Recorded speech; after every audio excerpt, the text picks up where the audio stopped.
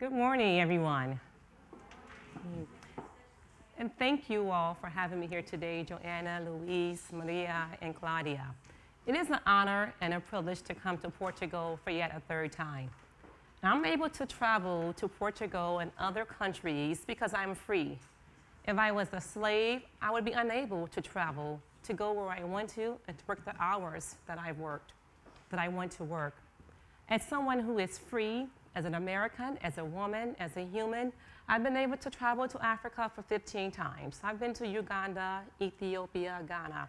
I've been to Costa Rica, Cuba, Sri Lanka, all over Europe, Canada, Mexico, and many other places. And it is truly an honor and a privilege to be able to do this. I take my freedom seriously. It is a human right, but it hasn't always been afforded to my ancestors, as well as to many people today. There are approximately 27 million plus people enslaved around the world. So my goal today is to incite a sense of moral outrage about the injustice and the prevalence of trafficking around the world in the many forms that it persists. And I want all of us to leave here thinking, what can I do to stop trafficking? What can I do to educate others about trafficking? And what can I do to not be complicit in trafficking being promoted and sustained? And I will talk to you a lot about your role and my role in labor trafficking around the world. I think something's going on here. Slaves. How many slaves work for you? Do you all have any idea how many slaves work for you? Do you even know what that means when I say that? I'm talking about the number of products that we all consume that are made by slaves. I want you all to write down this term here, how many slaves work for you? And later on today, Google this. And take the 10-minute survey to talk about the products that you purchase and how it results in all of us consuming products possibly made by slaves. So please go to footprint.org. It's called footprint.org. Look this up or Google how many slaves work for you. When it comes to the products that we wear, the products that we use, it's a good chance that many of us are using things every single day things that were built and produced by slaves. So I took this test yet again last night, this survey, about 10 minutes long. And I'm a very conscientious consumer. I don't wear diamonds, I don't wear gold. I shop from very select stores and very select brands. I haven't eaten meat, seafood, and poultry in 27 years. I'm a diligent consumer. And yet, according to my results last night, at least 62 slaves have worked for me. I find that abominable. It's unacceptable.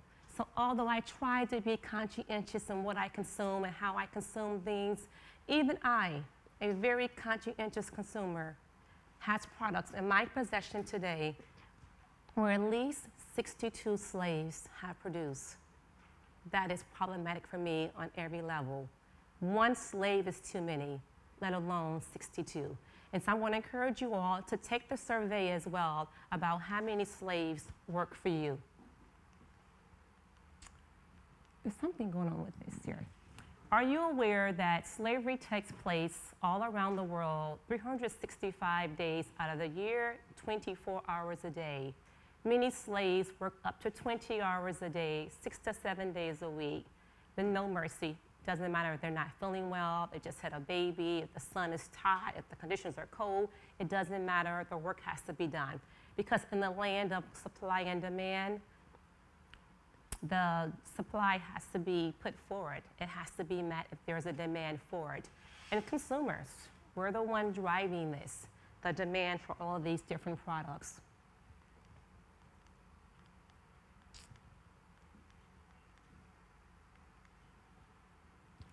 So as many as 2.8 billion people on the planet struggle to survive on less than $2 US dollars a day. There are about 7.6 billion people in the world, and you can see about 2.8 billion people are living on less than $2 US dollars a day. And I often hear people say, especially my fellow Americans, $2 a day is a lot in Africa, or other parts of the world. And I've traveled to many parts of the world, and $2 is not a lot of money anywhere I've been. It is not a lot of money, and I find it hard to believe that 2.8 billion people are living on less than $2 a day. And that includes those individuals who are working 20 hours a day as slaves. Again, that is problematic. So if our overconsumption of food, material things, and products do not cease and desist immediately, slavery will always be present in this world. We, again, have to be conscious about how much we consume and think about why we are consuming it.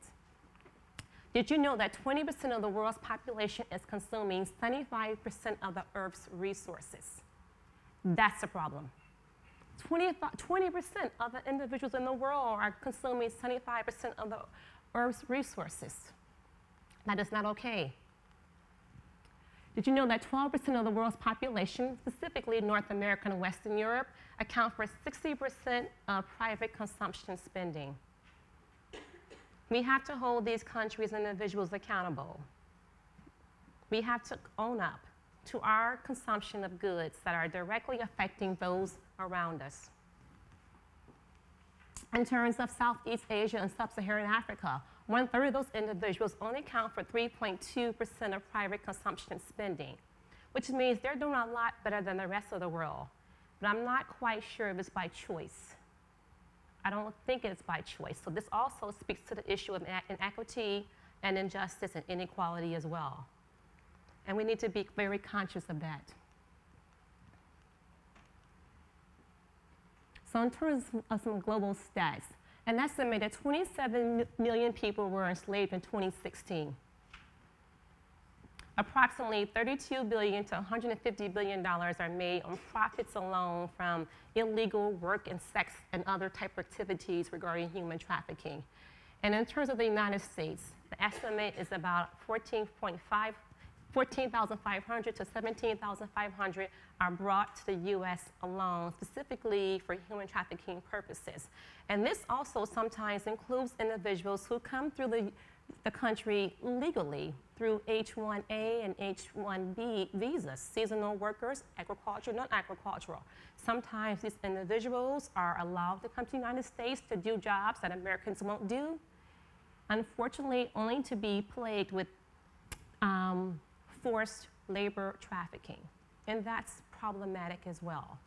So for those who continue to believe that coming to America is all great, not for everyone. Coming to America is not always so great. It's pretty beneficial to the United States when we have the best of the best around the world working in our country. And it's also great for the United States when we have people who are forced to do jobs that no American is willing to do. So people from all over the world end up in the United States. And I just want to say for the record, the United States of America is not the land of milk and honey for everyone. And it's really important that people get that message out there. So in terms of the markets, where are people working? Let me give you an idea about the profit again in terms of money. In the private economy alone, in terms of profit, $150 billion was made in 2015. That's a lot of money, especially when some people in part of those numbers are getting little to nothing for their 20-hour days. They give you a context for the degree of money being made. Again, just in terms of agriculture industry, including forestry and fishing, $9 billion being made. And I'm throwing these numbers out for a reason to show you how much money is being made and how little is being given to lots of people who actually work very long, strenuous, demanding hours as people in forced labor positions. Qatar and the World Cup. Every time I think about major world events, whether it's the Olympics, the World Cup, or some other event, I immediately cringe and get sick to my stomach. Because I think, how in the world are we going to produce a city, basically a city, in 4 years? It is difficult to produce a city for these sporting events in 4 years without the use of slaves. It is estimated that 4,000 workers would die for the upcoming preparations for the Qatar World Cup. You can look at documentaries yourself online, see the number of people who are sent back in bags, body bags, dead, from injuries sustained while trying to build facilities so we can be entertained by sporting events. And it's not that serious. It's not that serious. Construction, in terms of manufacturing and mining make up 50% of the labor trafficking jobs and activities. And I want to talk to you a little bit more about manufacturing and how all of that relates to you and I as consumers.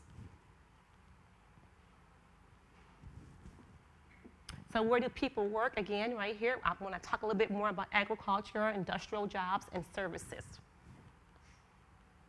So who are the vulnerable? The most vulnerable people who may be trafficked are the most vulnerable in the world: impoverished communities, refugees, migrant workers, and children.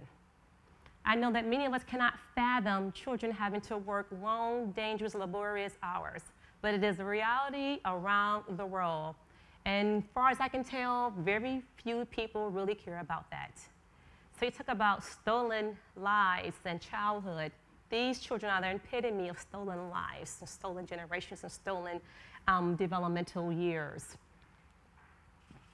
So let's talk about women. We know that women play a huge role as well in terms of labor trafficking. And unfortunately for women, not only are many of them trafficked for labor purposes, but it's a double whammy also for sex purposes. So women earn 10% of the global income, yet possess less than 1% of the world's prosperity. We know there are about 100 women to 102 men. It's not like there's not a lot of women out there. It's not like they're not working and going to other countries to send money back home to their families. We are alive and well in large numbers, yet we are not able to enjoy the benefits of our efforts. 10% of the global income and 1% of the world's property. But that sets up a context for vulnerability and willing to take chances so that you can put food on the table for yourself, your siblings, and your families. This also includes men, by the way. So overconsumption is horrible. How many of you would say you're avid shoppers? Shop quite a bit. How many would confess to that? You got just a little bit too many shoes than you really need. Too many watches, pens, electronics, material things. Oh, so you're just model citizens around here, right? I find that hard to believe. Everyone looks pretty good in here. Think about your consumption. Let's talk about some of those things. So I will have to honestly take and own ownership. I'm part of the problem. And I think that all of you are too. And we're going to talk about how all of us are complicit. And by the way, I'm going to talk about different products that we use. I do not encourage you, however, to come to work or class naked. You're going to have to buy something. I'm not being that strict. I'm just saying be thoughtful about your consumption, okay? Electronics. How many of you own a smartphone? Can you raise them up for me? How many smartphones in the room? Aren't they convenient and pretty nice?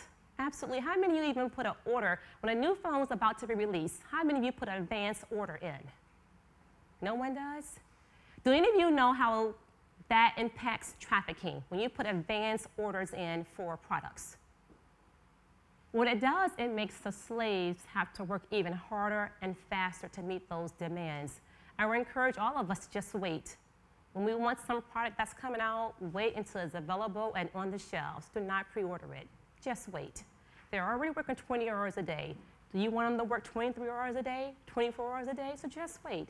It's a good chance if you own a cell phone, you have an electronic that has been built by some slave somewhere around the world. If you own a cell phone, some part of that cell phone has a hand that has been touched by a slave. It's a 99.9% chance that's the reality of every cell phone that we own. And most of us have them around the world. Clothing. I already talked to you a little bit about clothing. How much clothing do you have? How many of you like a good deal? Low price, cheap, good prices on clothing? Are you pretty happy when you see them? You feel like you have a good deal, right, when you get a bargain on clothing when you go shopping. But is it really a bargain when it's made by a slave in a sweatshop? Do you and will you keep clothing makers accountable? Will you boycott a brand that you know are using slaves somewhere in the supply chain, even if it means paying more money down the road? Are you willing to do that? Most people are not willing to pay more. A lot of us don't even care where the clothing came from. In fact, if most of us look at the back of our necks on our clothing, it's probably going to say made in where? Bangladesh, China, some Southeast Asian country. I know there are a lot of folks in Asia, where there aren't that many, to make all these clothes for us around the world and not have to be subjected to labor trafficking somewhere along the way. We need to be really mindful of our consumption of clothing. Oops, sorry. Makeup. How many of us wear makeup in this room? Do you care where it comes from? Have you thought about where it comes from? Are there any dangers in where it comes from? Yes, some people have thought about it. They're conscientious consumers, and some just do not care. As long as it's shiny and pretty, it's okay. But would it change your mind if you found out that there were people, that there were people, men, women, and children in India somewhere working in these mines, being exposed to mica that causes long-term pulmonary disorders, scar tissue of the lungs, and other disorders? Does that matter to you that these folks are working under these horrible conditions, long hours, sometimes 20 hours a day, to make products that you and I wear on our faces? Do we need that much makeup or that kind of makeup? Hotel rooms. How many of you love to have your room clean every time you go to a hotel? Love to have it clean every day. Yeah, most of us want to be paying $200, $300, $400, euros, pesos, CDs, shillings, wherever it is. And we want someone to come in and clean that room. I understand, you know, you're paying all this money. But would it matter to you if we found out that these women and men were asked and told and demanded to work, to clean about 5 rooms an hour, up to 40 rooms a day, and severely penalized if they do not meet that quota? When I understood this here, I learned this a few years ago, we had a major conference come up in the United States, a huge conference. And we found that a major hotel chain in the United States, all over Europe as well, was using slaves. We had to cancel our conference because we refused to stay in those hotels. That is a reality. As a result now, when I travel in my hotels, I never get service. I clean my own rooms. I may go in a hallway to get a towel, empty my trash, but I never want to be part of that demand to meet that quota per hour. So we can do some little small things ourselves to prevent that extra demand of those workers. Seafood. How many of you love seafood? Shrimp, chicken, fish, scallops. Lots of people love seafood. You too, Claudia, right? You love seafood? Have you all? Have you thought about where it comes from, how you get it? Some people have. Most folks don't even care, haven't even thought about it. It's just sitting on their plate and it looks really good. But would it matter to you if you found out that there were men who were made to work on boats 40 days, 50 days at a time? And when they become rebellious or they refuse to continue to work, they're sometimes thrown overboard. Working in very hot conditions, very cold conditions, peeling shrimp 40 pounds a day. Can you imagine peeling shrimp for 40 pounds of shrimp a day? There's no shrimp in the world worth me peeling 40 pounds a day. I don't eat shrimp anyway, but if I did eat shrimp, I would probably stop after having understand sea trafficking. Keep going here. Gold. Gold is beautiful. And I'm not saying you're not allowed to have gold. I'm just saying there are some consequences to having such beautiful jewelry. There are consequences. Have any of you ever thought about where that gold comes from? Where it comes from? Not many people. Would it matter to you if you learned that the gold that you were shopping was going to fund insurgents against a legitimate government? And there were folks dying for the sake of gold. Would it matter to you that you're funding potentially insurgents who are trying to overturn a legitimate government? Does that matter to you? That people are dying trying to retrieve gold so we can wear it on our bodies? Does it matter that little boys are being told to go in the large bodies of dirty water to again sift for gold and other minerals? Fruit and vegetables. Have you ever thought about the consequences of fruit and vegetables, how we get them, how other countries are able to export them to us, how we're able to consume them throughout the year? How is it that we're able to get fruits that are out of season in season in your country throughout the year. It's quite an honor and a privilege. I've had the opportunity to meet tomato pickers, immokalee tomato pickers in Florida, where they're asking people to just, retailers, to pay one more penny per pound so that they can lift everyone out of slavery and forced laboring throughout the country. And many stores have come on board and many have not. As a result, many restaurants and stores are still being boycotted across the states because they won't pay tomato pickers one more penny per pound.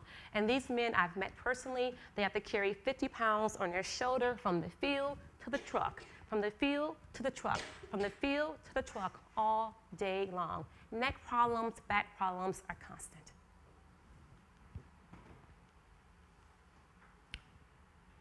Oops, chocolate. How many of you love chocolate?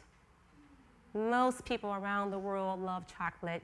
It tastes good, many people desire it, but it's not the easiest thing to get, and it's laborious work to get it from one form to another form. And there are some people who have been charged, companies, large companies, multi-billion-dollar companies, of not being mindful of their supply chain and not caring if the people who are doing the laborious work are little boys in Ghana, Cote d'Ivoire, not caring about the number of kids who are part of cocoa plantations. Have any of you ever been to a plantation, banana plantation, cocoa plantation, pineapple plantation? I've seen those places in different countries. It's hard, hot work. So we should really care about the products that are being made, especially this small child working so hard. Tea.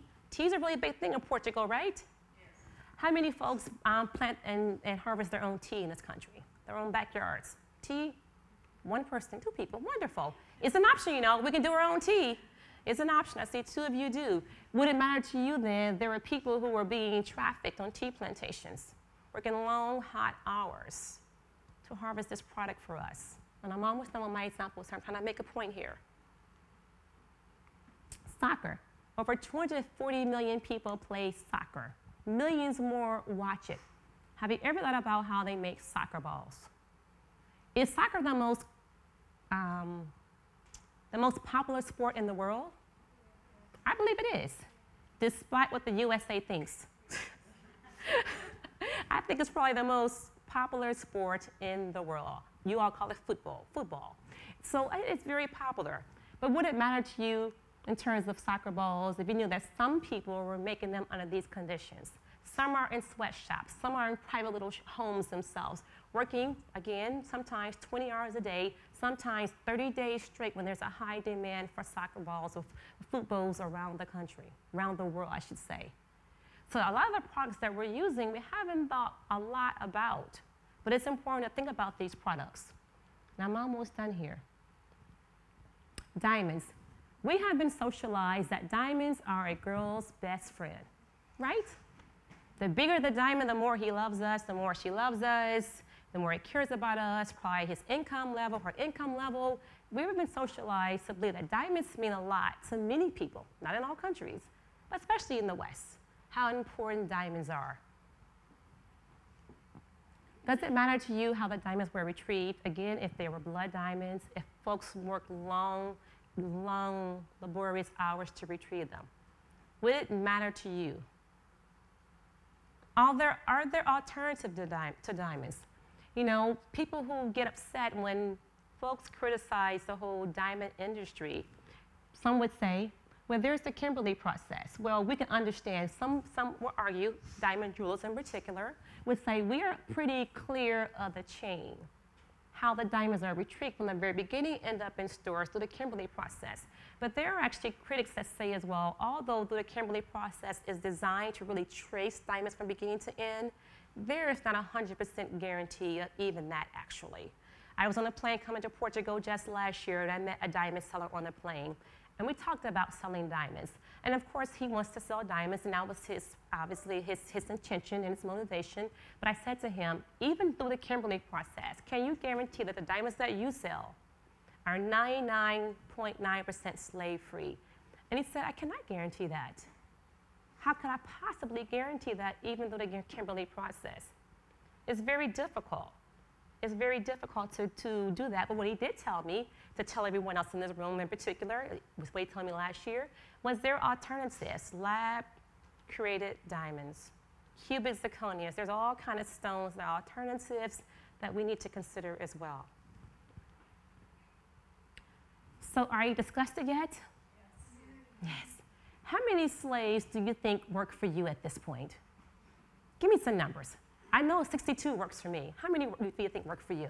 Based on more than 150 easily. Any other thoughts? Pardon me? Can't imagine. Probably a lot. And as I said to you all early on, one slave is too many, let alone 62 or 150. So it's our job. I would encourage you, first of all, to take that little survey to see how many work for you, and then do something about it. So how many slaves do you own? Take the time, please, to figure it out. But we can do something about it. I'm going to talk to you a little bit about doing something about it at this point then, in terms of setting slaves free, at least from what you can do on your end.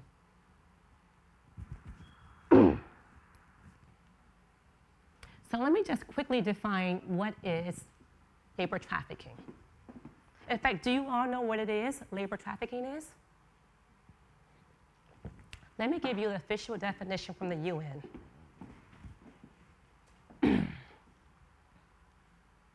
So I'm going to talk about the protocol. And the protocol is applicable to many nations that have signed on to this particular convention to end labor trafficking, sex trafficking, and other forms of trafficking around the world. So let me just define it for you here. First is going to be the X. What is trafficking? It involves recruiting, transporting, transferring, harboring, or receiving a person. Okay, that's what it is. And how do they do it? Force, fraud, coercion, abuse, deception, and abuse of power. So you have the X and you have the means. You're talking about recruiting these people, using these people through some means outside of their will. And what for? The purpose of exploitation. Human trafficking is all about exploitation and profits for the trafficker. So human rights. Clearly, trafficking violates human rights. How many of you have ever read the entire Declaration of Human Rights? United Nations Universal Declaration of Human Rights, 30 articles. One person in the entire room has read all 30 articles. 2 or 3 of you all? I would encourage you all to leave here today as well and to read the entire declaration. It's just 30 articles. Read them, because we cannot promote them and protect them for others if we are not aware of what they are. And I don't have time to go through all 30, but I can briefly allude to some of them quickly here that relates to labor trafficking. So let me give you a little synopsis first. The first one is about dignity and worth of individuals. Clearly, people who are trafficked have been devalued and dehumanized. They're objects. The next cluster here, 2 through 15 address political and individual freedoms. 16 through 17, economic, social, and cultural rights. 28 and 29, the collective rights between nations. It is really important, as we said yesterday in class, that all countries work together. In terms of systems theory, we're social workers. We know that everything is interconnected. If A moves, B is going to move as well. And then the last one, about no one can take away people's human rights, at least on paper. But in reality, we know this happens all the time. People's human rights are taken away from them all the time, and partly because many people do not even know what they are. That's really important to know what they are. I'm going to talk a little bit about just about 5 of them. Article 3, everyone has the right to life, liberty, and security. In other words, we have the right to not be killed, the right to be born free, to live free, not to be falsely imprisoned, and to be living in safe spaces. Labor trafficking violates this right. Article 4, no one should be held in slavery. That's pretty clear. Labor trafficking violates Article 4. Everyone has the right to peaceful assembly. When people protest their trafficking situations or just trafficking in general, we have that right to assemble peacefully and to defend human rights, Article 20. Article 22, Everyone has the right to Social Security. In other words, everyone has the right for their countries to offer some type of safety net for them, whether it's disability or retirement, something that would keep them alive and well and functioning. We have that right as humans. Article 23, choice of employment. Can any of you imagine working jobs 20 hours a week, 6 to 7 days a week for years against your will? Many of you have chosen your majors, your discipline, your professions. Can you imagine anything but having a choice to do that? And according to Article 27, we should have that choice as well as equal pay for equal work. And we know that it's not a reality in many ways across the world. 24, the right to rest and leisure. I kid you not, there are many nights I lay down and I say, well, thank God I'm not a slave. I can actually lay down right now and go to sleep when I want to. So I know that many slaves, many folks who are trafficked do not have that honor or luxury. I honestly think about that all the time. When I think about the cramped conditions in which people sleep when they're trafficked, I think, well, thank God there's not 5 people laying in this bed with me or on the floor beside me in this hot, crowded room. I think about those things all the time. 25, you know, we take for granted the ability to have housing, food, and clothing. But it is a human right that your governments, our governments around the world should provide these basic necessities to people. And when it comes to trafficking, all of these rights are violated and neglected. And then Article 30, it says that no one can take away your human rights. So we should be morally outraged when we learn that 27 million people around the world have these rights taken away freely, boldly, and blatantly. And good people like you and I, well-meaning people, are complicit in some shape, form, or matter in those rights being denied to people across the world. I'm almost done here. So in terms of my message, do not become a nudist. That would not be acceptable. Keep your clothes on. I'm just saying, be careful of how many clothes you buy. Do not throw your things away. You've already paid for them. If you want to help out the situation here, maybe donate them so the next person can use them and not pay the full price subsequently. Do not choose to live on the streets. I'm not saying get rid of your house or your housing situation. We need to live somewhere, obviously. But be very mindful. The latest research shows that we're living in the western parts of the world. We're living in bigger houses despite smaller families. Why are we living in bigger houses despite smaller families? That's a problem. You're going to fill the house up with things, by the way. Do not stop shopping altogether, but be very careful and mindful and conscientious when you do shop. Some things you can do, become a smarter shopper. I would encourage all of us to start looking up the brands that we use, looking up the products that we use, trying to understand the supply chain for things that we use moving forward. And if you just cannot get rid of a brand, stop using it. At least keep the producer accountable. Write them emails, send them letters, call them, and tell them and demand that they know and they are accountable for their supply chains.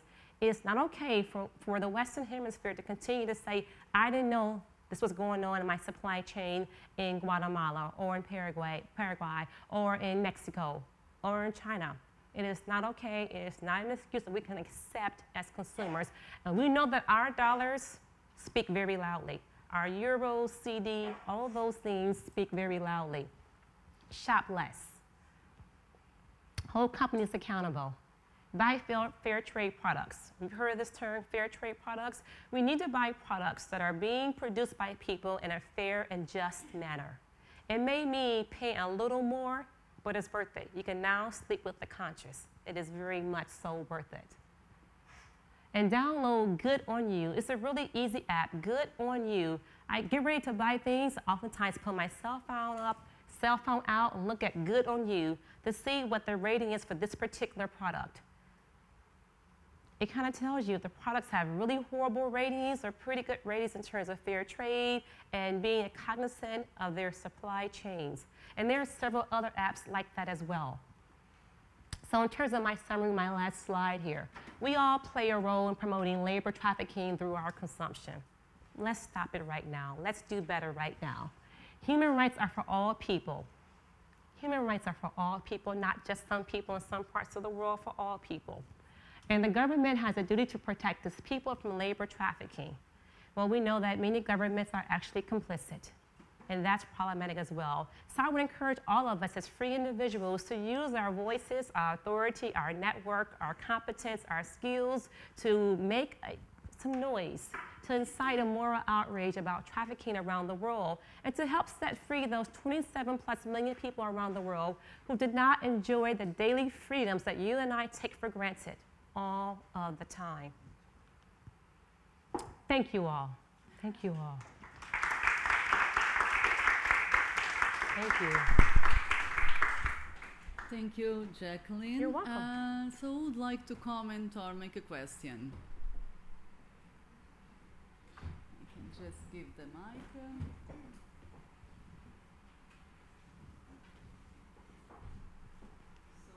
no comment or question? Right here in the front.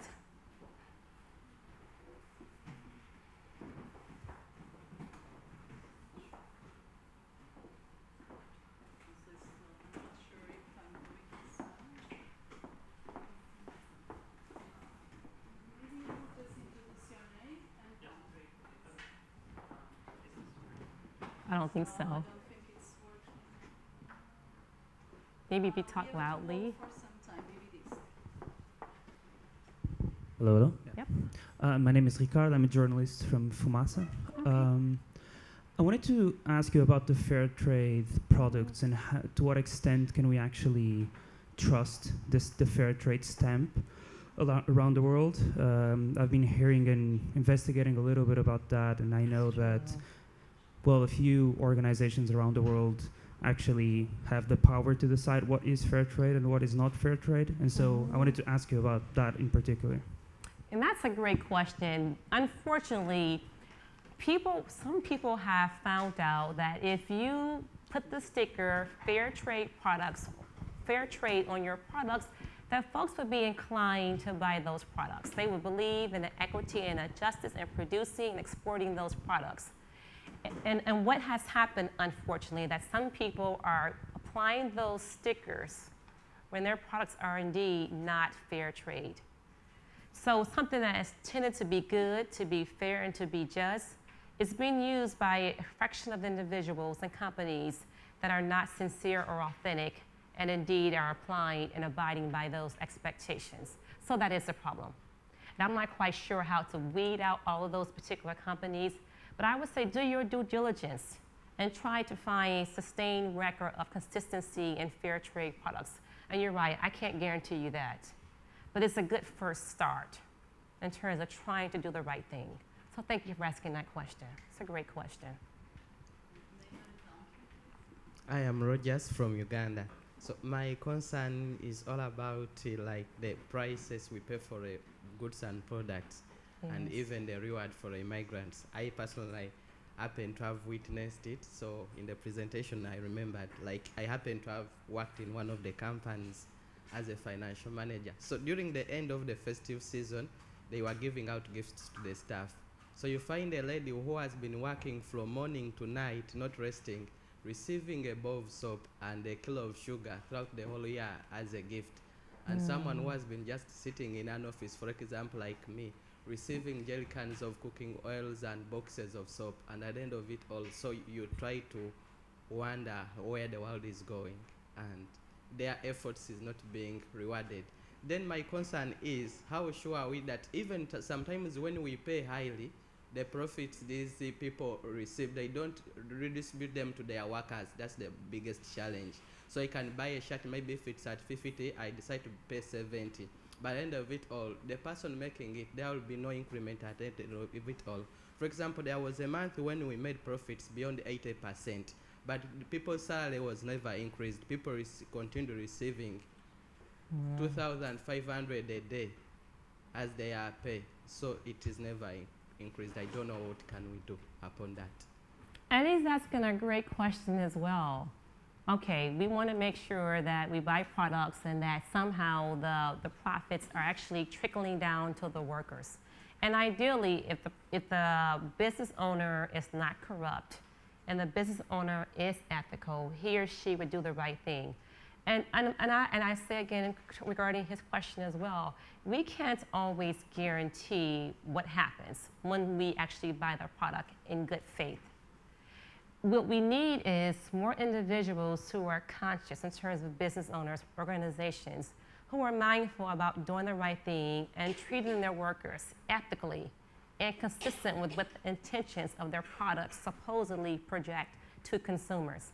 And I think it's unfortunate when I meet people who work long hours and, for example, never taste the product themselves. How can it be that you work in a field and never taste the pineapple you pick every day or the tomato you pick? I mean, how can that be? Well, unfortunately, there are lots of people who are perfectly okay with trafficking and labor abuses. Even very popular and well-known companies and brands that we all know, we know there are people who do not care at all about the subsequent profits trickling down to the worker. They feel that giving them what little they've gotten is good enough, if any. So I don't know how to keep corrupt, evil individuals accountable. I don't know how to do that.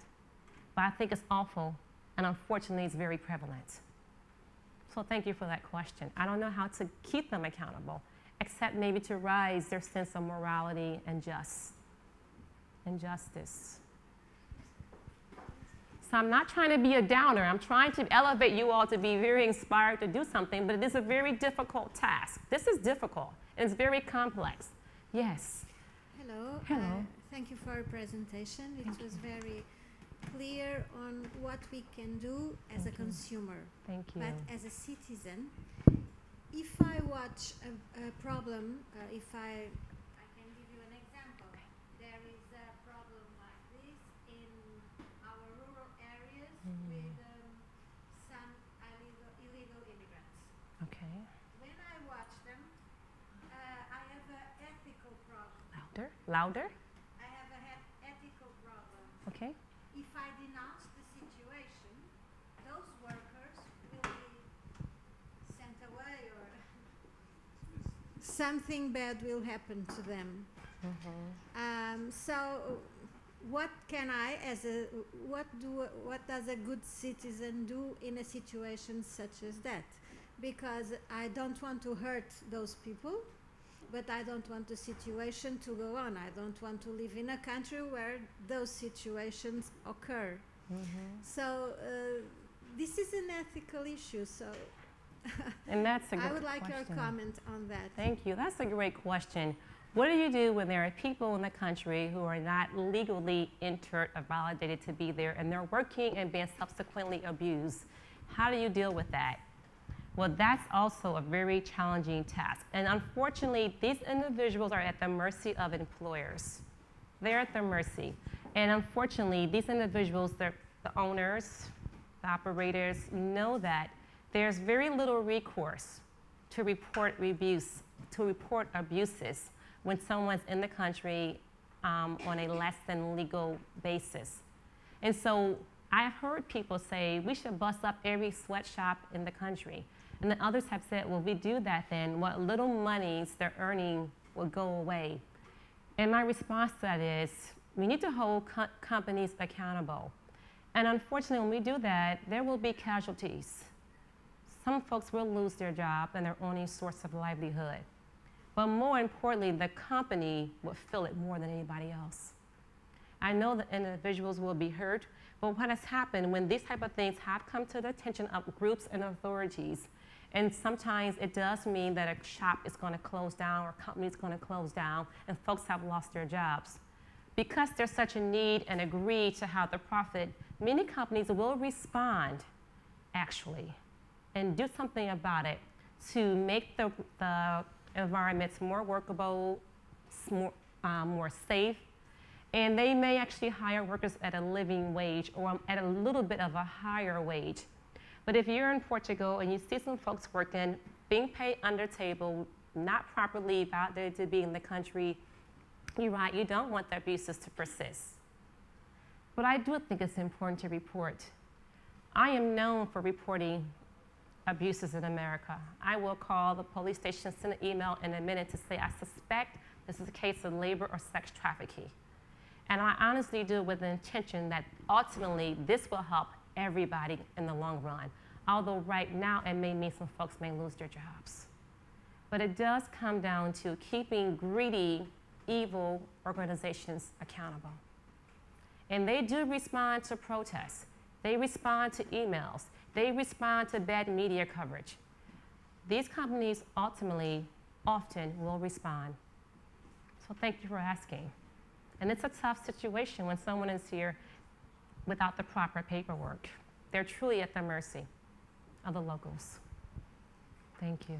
Thank you. Any last question or comment?